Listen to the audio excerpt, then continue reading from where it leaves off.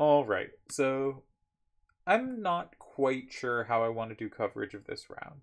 I didn't feel I had quite the data or stuff to want to put together the fuller presentations I've done, and I already did so much covering Seto versus Delial. So I thought what might be interesting is to show one game from each of the other two matchups. So if you've watched the videos on my feed, you know Delial and Seto tied their first game, a really interesting back and forth game. In the second game, Delial played brilliantly and attained a winning position, and then misclicked to throw away the win, which was just devastating, and he ended up losing the third game, which Seto played really well. Seto found a very good third move, but then Delial found a fantastic fourth move to mitigate the pressure and escape to a tie. Seto made the natural and strong fifth move, but Delial had given himself a path to a tie, and then he just didn't play it. And I don't know.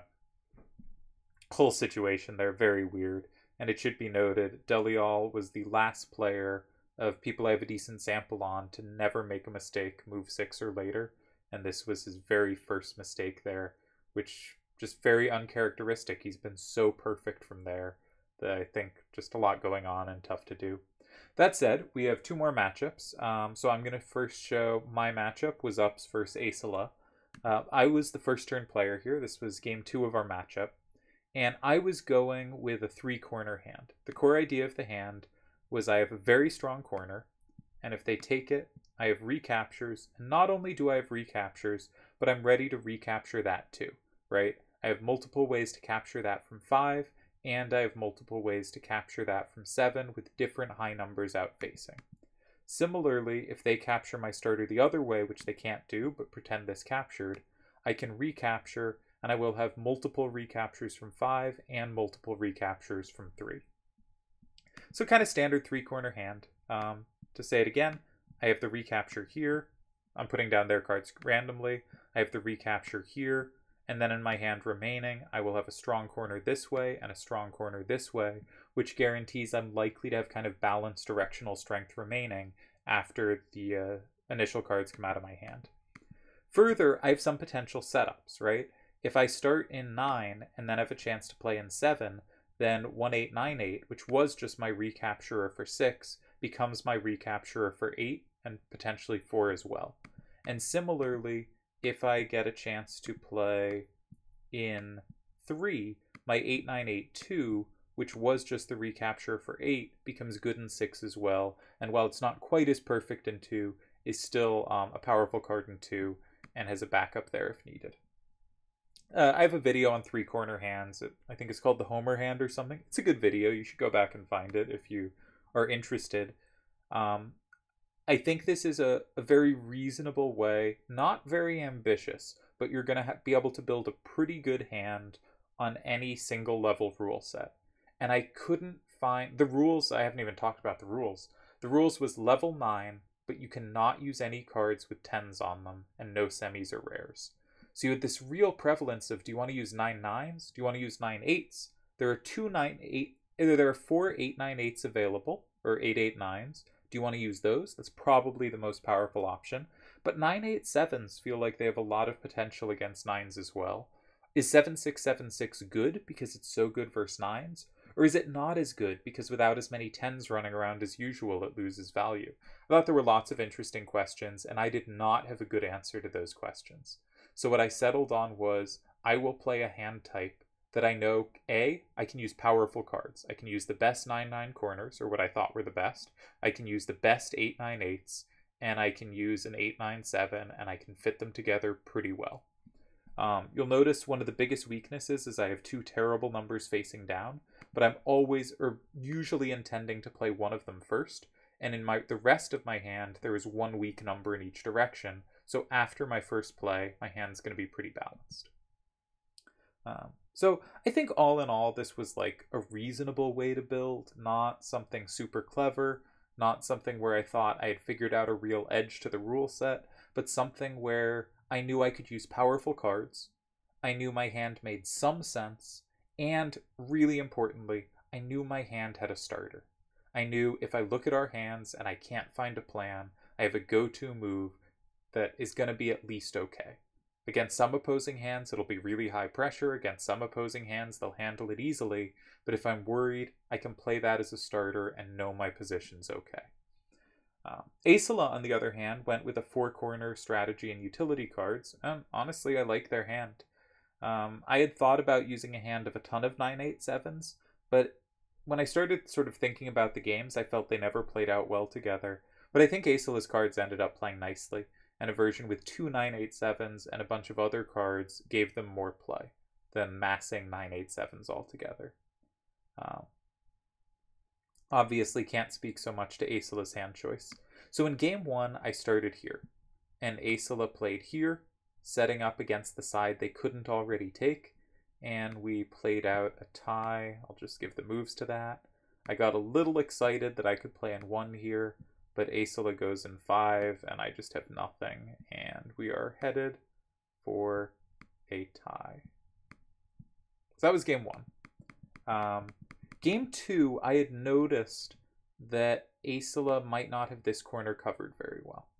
They have nothing for 2, and I thought, so I'll try this. I'll give them a different look. I'll do something a little different. I wasn't sure if I wanted to change my hand, but I thought they might have a little difficulty dealing with this corner. And I thought if they did a similar kind of play, setting up the same in 2, in the last instance, I really had to block 8, because taking it with a 9 out seemed such a powerful effect. Well, if I induced a similar kind of move here, their same in 2 has a very low number facing out, and I will have a ton of powerful things going up to fight it. And I thought this could put me in a good situation. If it turns out Aicila really likes adjacent corners that set up sames, I thought maybe I'd have a chance to exploit that. Now, it turned out in the match that Aicila played really varied replies to starters, and there wasn't some kind of exploit of, you really like this type of play, I can try to make it just a little weaker, and if you still go for it, get some advantage. Didn't work at all. Not a useful strategy. What I thought was really cool here was Aicila noticed they had coverage of 4, not coverage of 2. I had coverage of both squares, but that means 2 is kind of a dead square for them. They also noticed that I don't have clean recaptures in 4 myself. Now, they can't recapture in 2, so they can't force a recapture in 4, but it turns out if I just have to play in 4 at all, it's a little uncomfortable. So I thought they played an awesome move, just going next to my starter, denying a square that I have play in and they don't, and just leaving me with what I thought was this really tough decision. I can certainly try to go in 3 with one of these cards, but they just take me, lock in a card. I still can't take 2.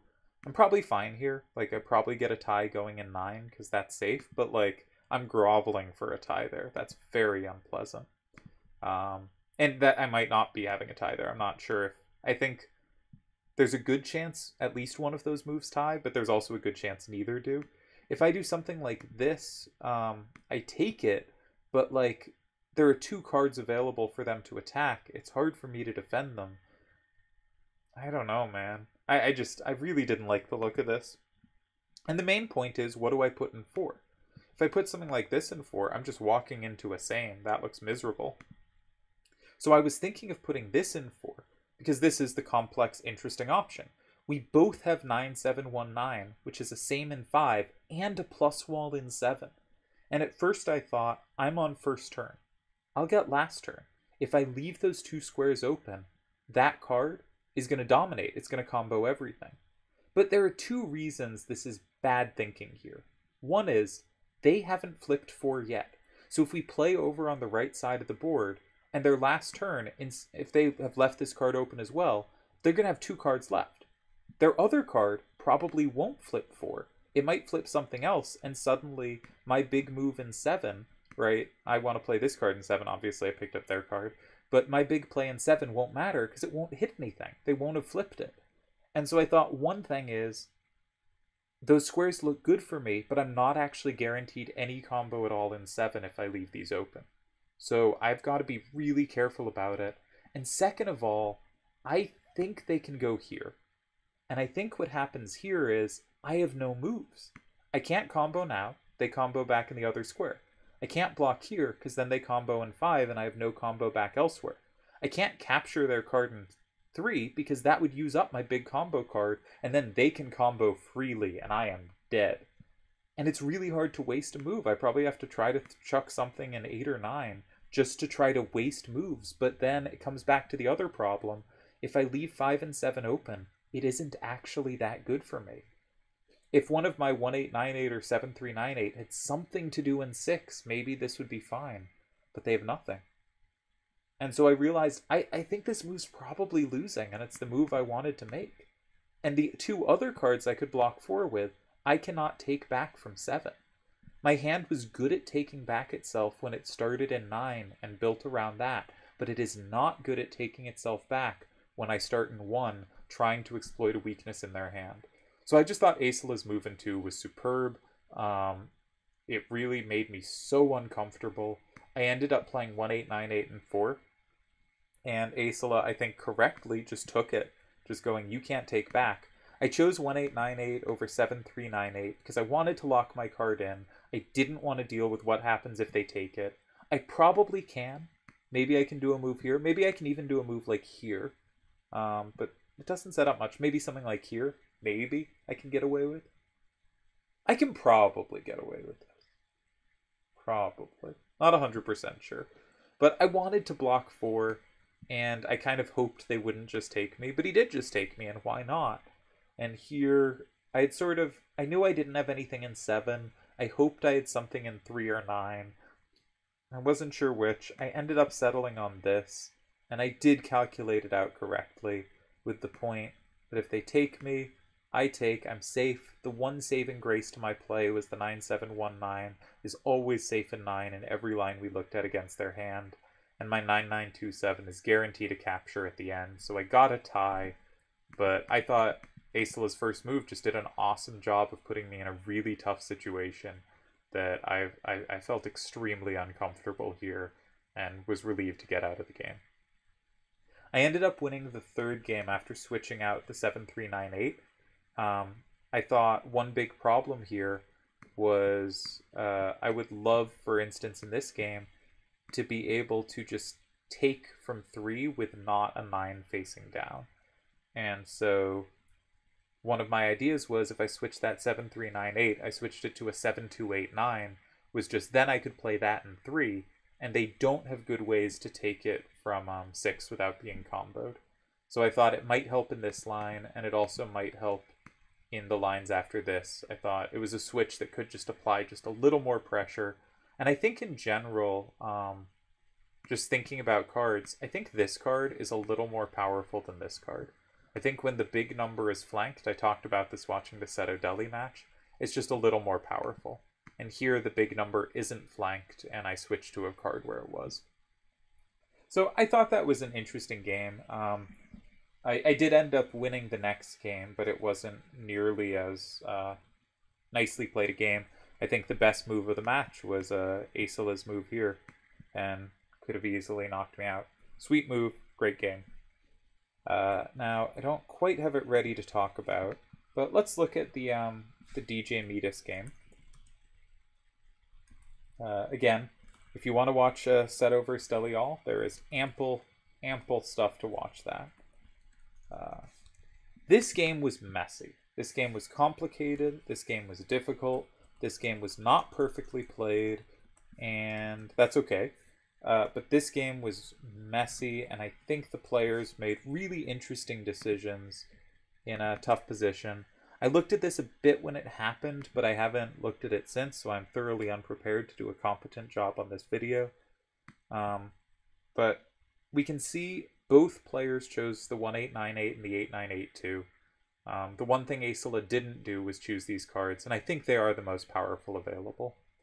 DJ, who is our first turn player, made the really interesting choice of these opposite 9-9-5-4s. Opposite cards obviously play really well together, but it's only if there are more of the numbers on them to take. Because inherently, when you play this here, this cannot take it back from any direction, right? In no rules, exact opposite cards play terribly together.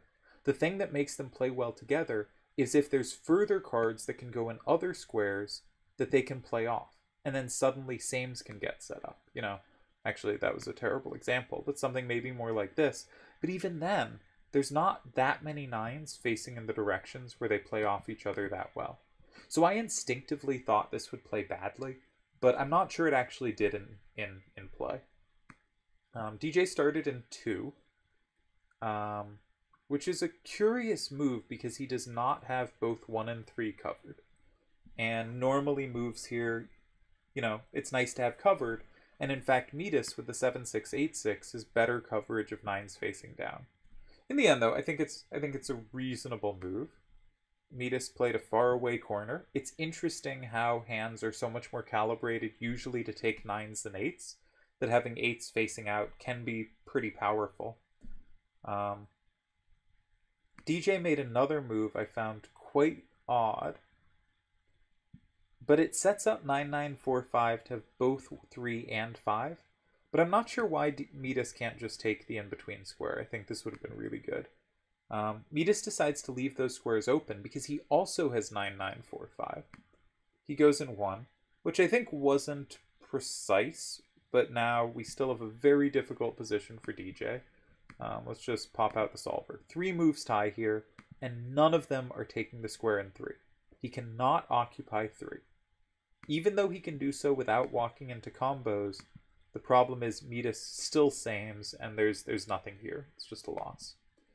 So you can't go in 3, which is the obvious square to go in. It is scary as hell to go in 5 here, because you give up 3 forever. Now, the AI is telling me there are 2 miracle saves in 5, but oh my god, what a, like, you have to make a move like this? What are we doing? This looks horrible, right? Now, the point is, you've set up this combo in 8, right? So if they do take this, we actually have play. But oh, what a horrible type of move to have to find. I think in practice, DJ made the best move, because I think the moves in 5 like are a nightmare to find. DJ plays here. He grabs a card.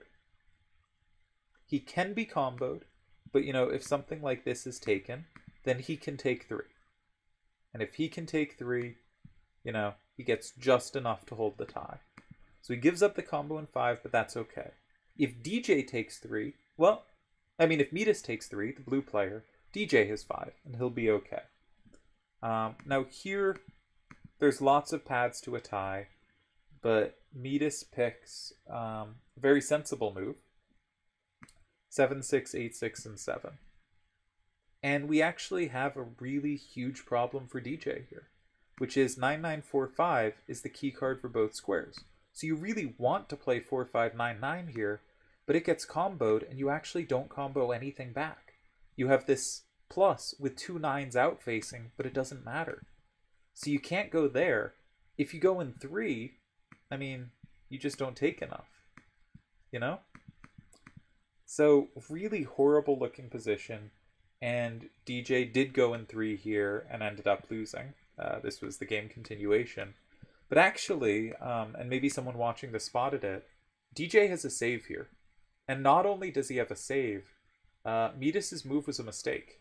And DJ could have won here, but it's so easy in a position like this to think it's not working and not just check everything. But there is a miracle save here. And give a little more time to find it, but I'm going to show it. Goes in 5. Weird, right? But the point is, this combos too much, right?